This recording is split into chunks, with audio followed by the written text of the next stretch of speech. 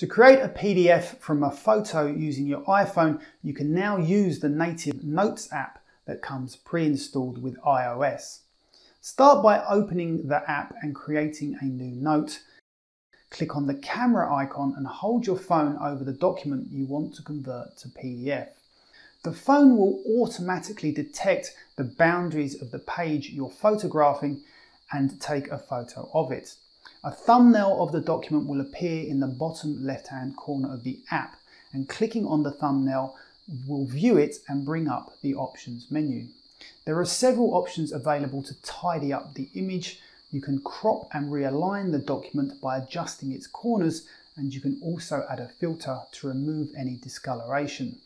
Here I'm going to compare the document in black and white to what it looks like in grayscale, and I think it looks a little bit clearer in grayscale.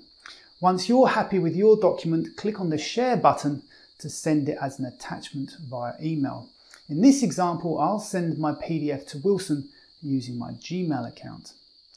If you'd prefer to try a different app rather than Notes, then I recommend a Microsoft app called Lens. You can download Lens for free from the App Store and it works in a very similar way to Notes.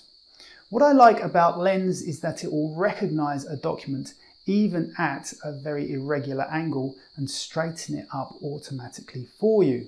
It has the same options to crop, rotate and filter, and you can also add additional pages if you wish.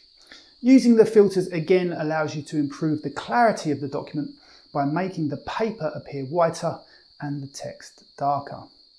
Clicking Done gives you various options to save the image or share it via email.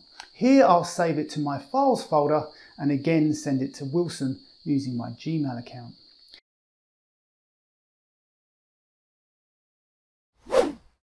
And those are my two recommended apps for scanning and converting photos to PDF on an iPhone. If you found the video useful, I'd appreciate you hitting the like button and subscribing for lots more quick tips like this one. Until next time, thank you very much for watching.